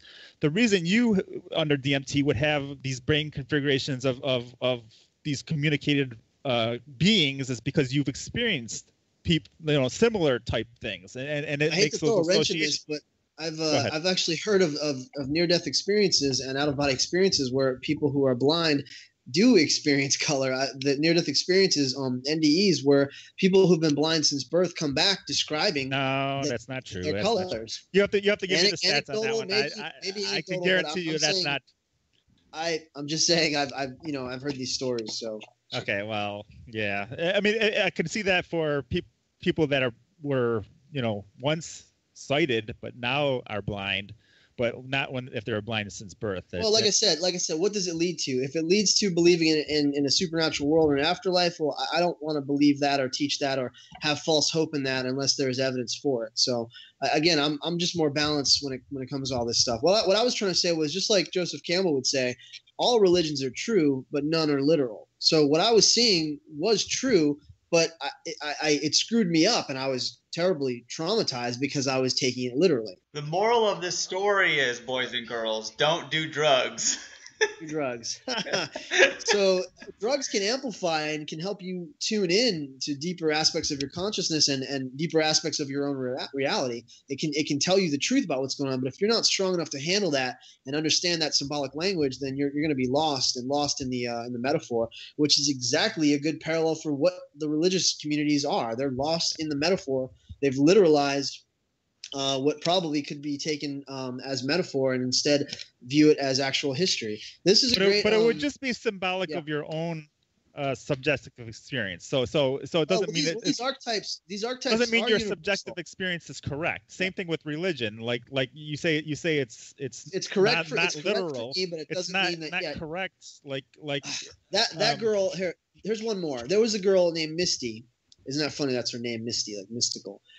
This all tied into it as well. This is like the symbolism of it.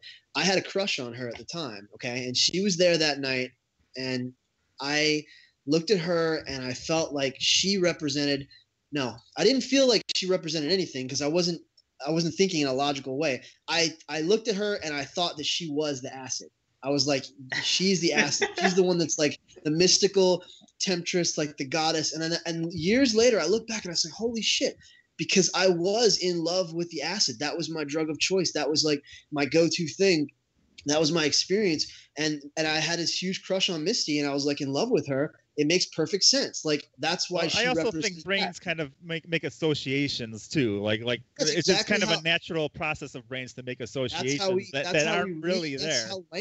That's how we interpret language. It's exactly how we interpret the signs. So when God is speaking to us, it's probably us speaking to us. It's probably our subconscious mind speaking to us using the language of symbolism. But it could have been some other subconscious thing that's coming to the forefront. But you're making an association with this other thing. So we don't know that. It's just you're making an association because that's what brains do. They just make. No, I'm saying, Trick. I literally believed that these people were demons and angels, and I thought I was dead. I literally thought I was trapped. I know, and I'm saying you don't know why those are coming to the forefront of your consciousness. You don't understand that you're making the association that it's coming to the forefront of your consciousness as that because of this association that you're thinking of, but you don't know that. That was you're just making that association, is what I'm saying, dude. Because I'm telling you that in my experience in my life, the beach was a happy place for me. I was scared of that wooded area off to the side, to the left.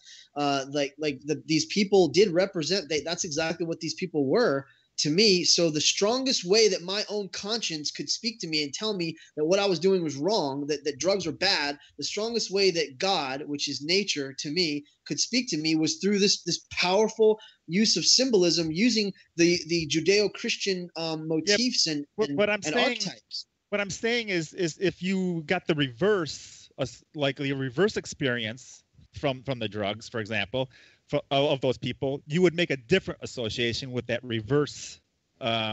So what you're saying is it's completely arbitrary. That no matter what symbolic message you saying is that there's a good chance that you're making an association that we're not sure is really the real association that should be made. I'm telling you, I don't know why you're still doubting. I'm telling you that was my subconscious mind speaking to me. That everything I saw was the truth. I was messed up for a long time, because I literally believed these things because I didn't understand yet that that's what acid does. That's what LSD does. It amplifies and it speaks to you, symbolically. because I was beyond like the visuals and stuff. Like that didn't affect me anymore. I was thinking differently. I was thinking on a fundamentally but what I'm saying is, if you got a different experience, you'd associate that differently, and you'd find a different thing to associate it with. So either way, you're going to make an association, and you'd say, oh, then it's the truth because I'm making this association with the different experience.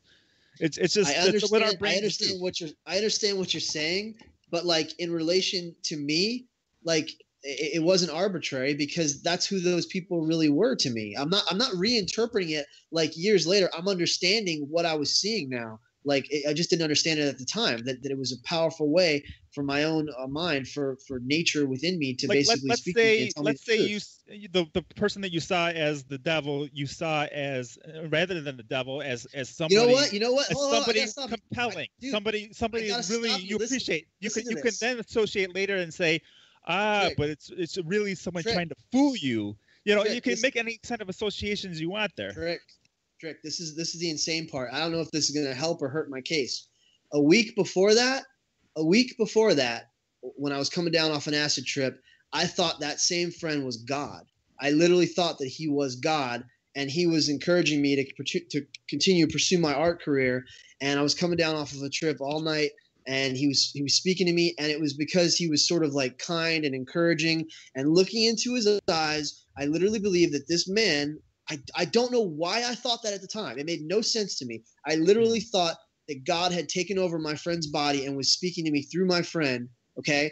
And then imagine how amazing this was. Imagine how fucking like disrupting and unsettling this was a week later that I realized he's actually the devil. And that threw me. I mean, anyway. Well, wait a minute, Poffo. Like, what we learned from this whole free will thing is that, like, if nothing is up to us, then whatever everything is up to is both perfect good and perfect evil. So, like, your friend was at that time. You're from that a certain perspective, you were seeing the evil in him. At a different time, from a different perspective, you were seeing the good. It's exactly. not contradictory. And it was just amplified. It was amplified to the greatest degree that it could possibly be amplified. The strongest point of reference of the two polarity system of God and the devil. That's literally what I encountered, and I literally believed he was standing right in front of me. Can you imagine? Do you know what it's like sitting in front of a person who you think knows everything about you, has seen you your entire life, your concept of what God is, and knows everything, is all powerful, and is now speaking intimately directly to you, and they know everything. The first thing you feel is embarrassment, because it's like someone that knows everything about you, has watched you, seen you do all the things you've done behind closed doors, or knows your thoughts, can read your mind. That is an incredible vulnerability. And then you have this humbling experience where all you want to do is like ask them questions and understand things and know why. And every question I asked him, the first encounter when I thought he was God, every question I asked him, he answered me in like a cryptic way, and then my mind interpreted it, and it made sense. Like it all made sense.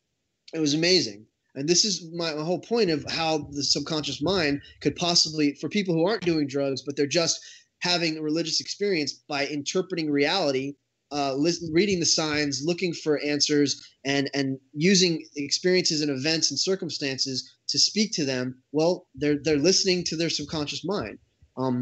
That's what I'm trying to say is we could do that all the time, but recognize what it actually might be is all the information that's stored in the subconscious mind, so that it's ourselves. Like God is guiding us. It's God within. It's our own subconscious that's speaking to us and giving us this guidance and direction. So I'd argue we'd have to question the accuracy of what's coming in from our subconscious. Of course, the interpretation, that's the hardest part, is it's so confusing, and you're trying to – this is why I had to let go so much of my relationship with God as a Christian in the Christian context of monotheism. It was so confusing, and I couldn't understand the signs and different – I had been led down so many different paths for 7 years, making these full life decisions, giving up everything, picking up, moving, being homeless, going to Bible college – moving to Florida, all these different things that I thought God was leading me to do.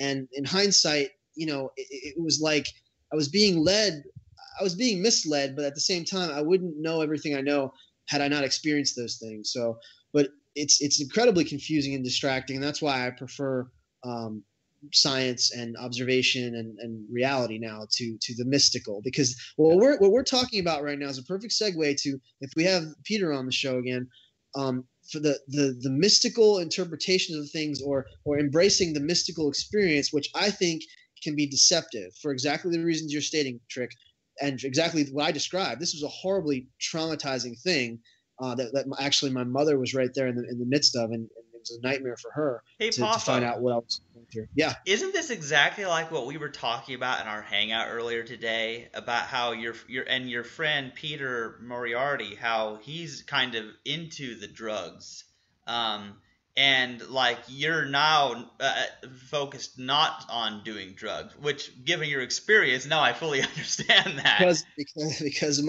I had so many bad trips. I had so many encounters with what I would call at the time demons and angels and these incredible mystical experiences, where I was just literally, the drug had amplified, in a symbolic way, everything that was actually happening. I mean, I could tell you guys stories. I mean, stories and stories. But anyway, but with Peter, his experience was entirely different. So he didn't come from a sort of fundamentalist background.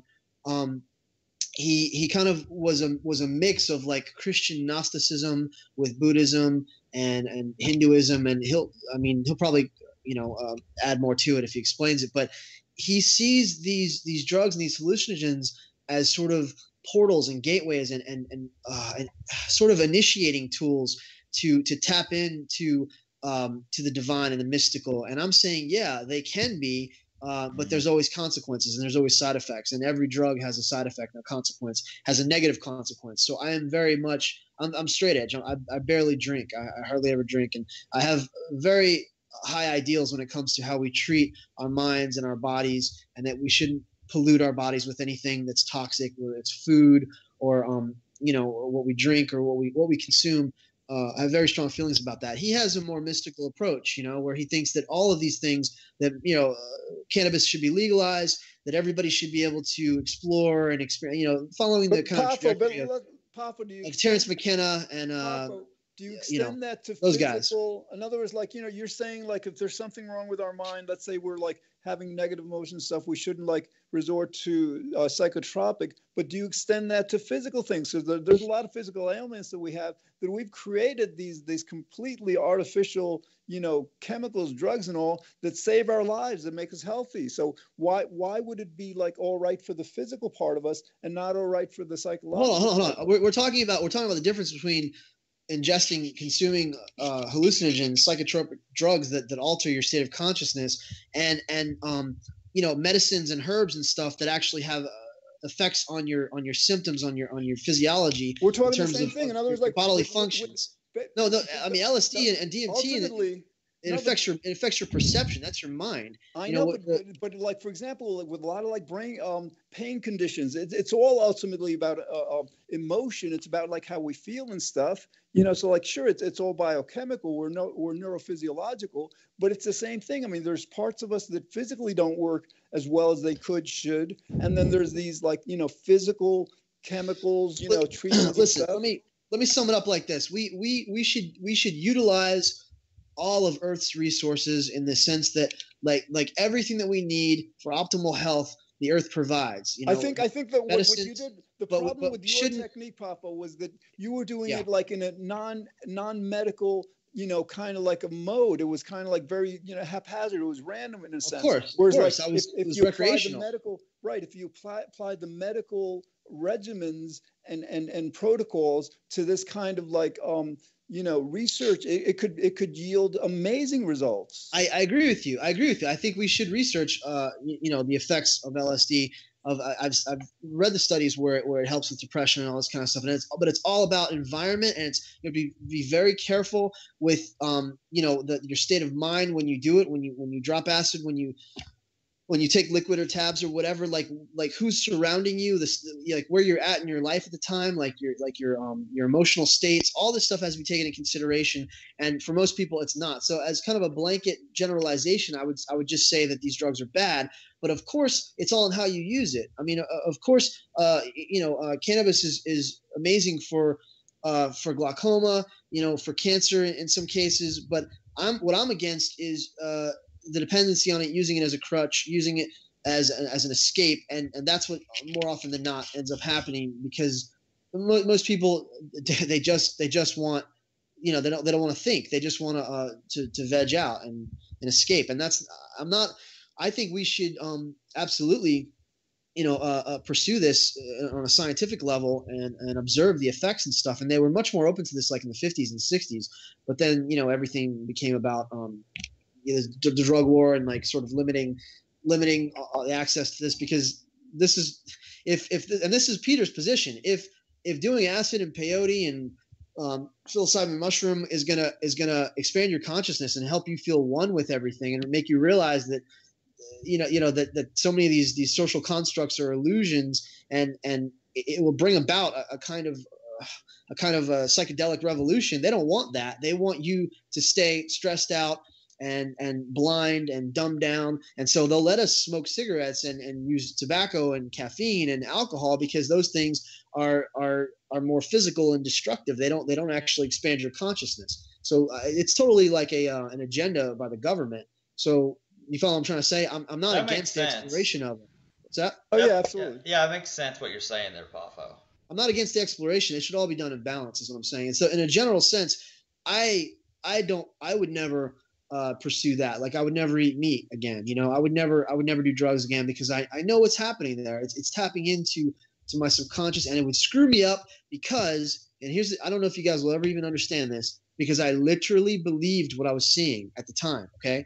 So if I ever end up thinking that way again, it's very dangerous. I don't know if you know what it's like to have your entire reality sort of deconstructed and torn apart and put back together. And this actually happens, Chandler might know, with religion, with spirituality, like unlearning everything you've learned and completely being disillusioned. It's so traumatizing. Oh yeah, it is. It really is like that, because in a sense, when people are religiously indoctrinated under a system, they have an altered state of consciousness that belief causes.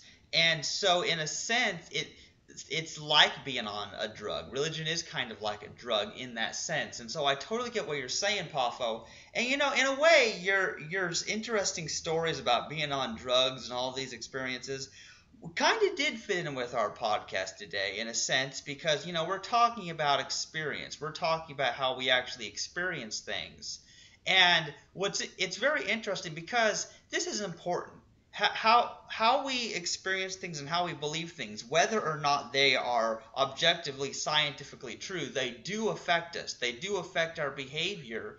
And so I think these things are worth exploring. And one point I wanted to make 20 minutes ago, but you guys just kept going, I couldn't get a word in, is that if we were able to access all of our memories at once and consciously sift through all of our memories stored in our subconscious, well, then guess what? We would know, like, the causes of everything we're doing. We'd be hyper aware of the determinism at play. And under such a state, if that were possible, nobody would believe in free will, because they would be fully aware of why what they were doing now was affected by this and this and this. That's a great point. Yeah. And that this is what again, maybe you call it anecdotal, but this is what people describe when they have their near-death experiences. They go through like a life review, and they talk about how they instantly realize, they recognize all the pain that they've caused. They see the connections, how one thing led to another, how each person they whether meaning to or not, like unconsciously they affected, and they can feel, they experience what that other person felt. This is exactly what people describe. I mean, hundreds of thousands of cases. What's interesting about that is that, like that, what people report is reported through the lens of free will belief, because people feel guilty and people feel, oh my God, I've done these terrible things, when the reality is like that, like they were made to do those things, so they should really feel innocent while viewing all that. Or maybe on a certain level, or maybe on one incredible level, everything is really one thing. Everyone is really one gigantic organism, so they can understand and relate, because it's actually themselves, that they are just hurting another part of themselves. And on some level, maybe they can tap into it and connect with that, just like people who are empathic, people who, can supposedly read minds and stuff. I mean, maybe that's what's happening there. It's an extension of our our sensory input. It's human evolution. Yeah, I'm and you open know, to that. this reminds me of what I said in our hangout earlier today, and George and Trick can view that later because it's on my YouTube channel, where I was explaining how the understanding of determinism has enabled me to experience just for a moment being that other person and having their genetics and their experiences, being them, doing what they're doing, and that is what enables me to love them in a sense, realizing being able to identify with them, being one in that sense, and it comes through a philosophical understanding rather than through drugs.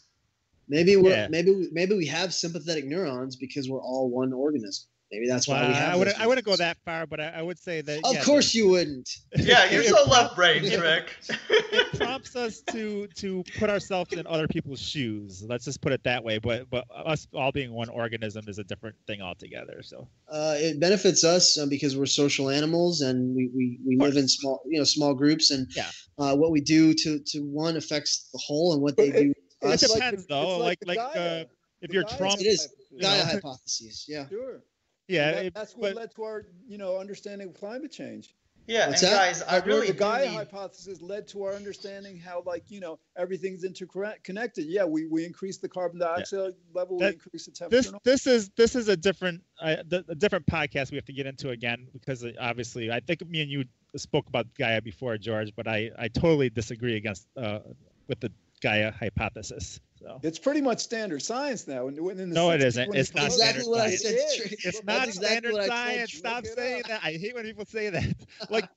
Well, guys, we've been going for 2 hours, and I really evolutionary biologists disagree with the Gaia hypothesis. So I really do need to end this podcast. We have to be sympathetic. We have to be sympathetic to the other part of our body, Chandler here. Yeah, makes all this always happens. I work every Monday, but I do this thing on Sunday with you guys, and what happens is we end up going so long, and I don't get enough sleep, and so this is really messed up. But yeah, and since we were starting to kind of go off into other topics anyway, this is a good place to end it. Do you guys agree? Yeah. Sounds good. Sure. All right.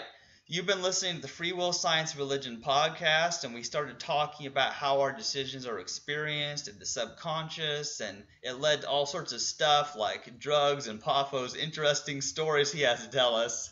And I'm sure there'll be more of this in the future, and I hope that you learned something from this and enjoyed.